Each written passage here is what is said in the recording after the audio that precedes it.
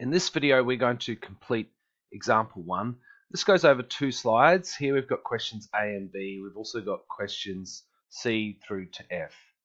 Question A says, complete the table of values below and then draw the graph for y equals x squared plus 4x plus 3.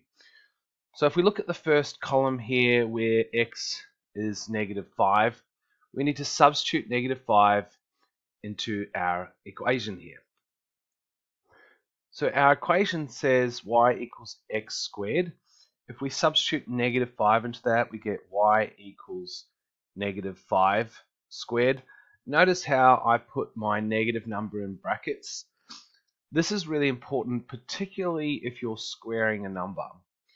Next, it tells us to add 4 plus 4 and times 4 by x, remembering that x is -5. So we'll write times -5 in brackets. And then finally, we're told to add 3 at the end. Now I'm going to work this out using my Sharp calculator. And the good thing about the Sharp calculator is that it automatically puts brackets around negative numbers. I'll show you now. If I go -5 and then square it, you'll see that it automatically put brackets around it. Next we add 4 and times this by -5. And then finally we plus 3. Now you'll notice once again it's put the negative number in brackets. When we press equals, we get 8, which means that when x is -5, y must equal 8. Now I want to point out that you need to be careful.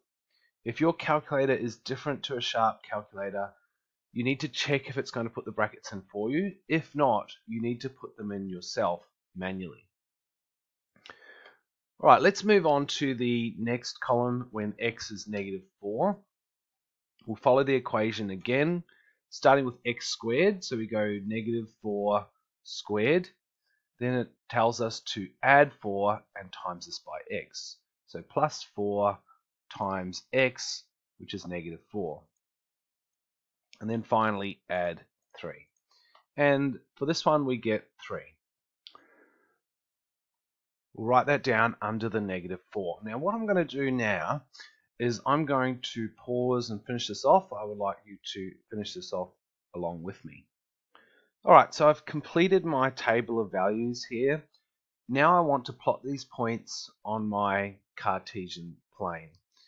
Now you'll notice in the first column here with x is -5, y is 8, and y doesn't get as high as 8 on my Cartesian plane.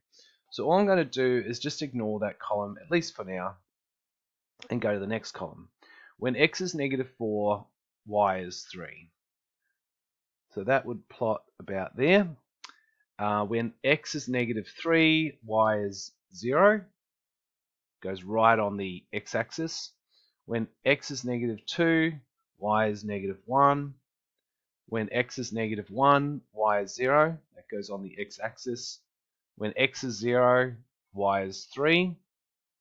That goes right on the y-axis. And when x is 1, y is 8. So once again, that goes off the Cartesian plane. But that's not too bad because here's 6, here's 7, and 8 would just be one square above that. So I'm just going to mark roughly where I think 8 would be. Also for when x was -5, this is roughly where the 8 would be. Now when I join these points up, I get a graph that looks something like this. This is my parabolic curve. Alright, let's move now on to question B, which says, what is the axis of symmetry? Now if I was to draw the axis of symmetry, it would basically be the line or imaginary line that cuts my parabola in half. It's also called the axis of symmetry because the parabola is symmetrical on both sides of this imaginary line.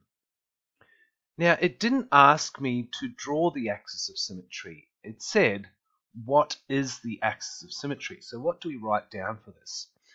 Well, you might notice that the axis of symmetry passes through the point at which x is -2 down here.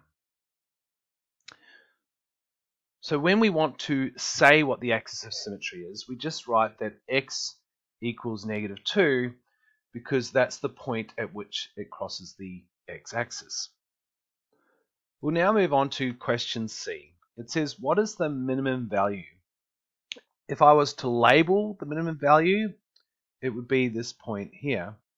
It's called the minimum value because it's the lowest point on our curve. The curve does not exist below this minimum value. You'll notice that it lines up with y equaling -1. So for our minimum value, I simply write down -1. For question D, we need to give the coordinates for the turning point. We have already stated that this turning point or minimum value lines up with a y value of -1. And we've also mentioned that it lines up with an x value of -2. So we'll write that down as well. Now, if we're going to give the coordinates of something, we have to write it in the form x, y. We know that x is -2 and y is -1. So this is the solution that you want to give for the turning point. Question E is asking us for the x-intercepts. And basically, it's just the point at which the graph crosses the x-axis. We can see it happens twice. It happens here at -3, and it happens over here at -1. It's a little crammed there, but that's -1. So I think what I might do is I might circle it for you, or highlight it.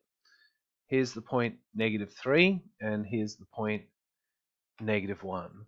So we can write our solutions as -3 and -1 as our x-intercepts. Now I like to be a bit more accurate when I do this. I like to write them as points. So the point at which x is -3 is actually -3, 0. And that's because when x is -3, it has a y value of 0. For x is -1, I like to write it as the point -1, 0. And that's because at the point at which x is -1, it has a y value of 0. Finally, question F, it's asking us for the y-intercept, which is just where it crosses the y-axis. We can see it here at the number 3. Once again, I prefer to write it as a point. We can see at this point that y is 3, but x is 0. So we're going to write this as the point 0, 3. Anyway, that concludes example 1. Remember to read the description below for links to work booklets that relate to this video.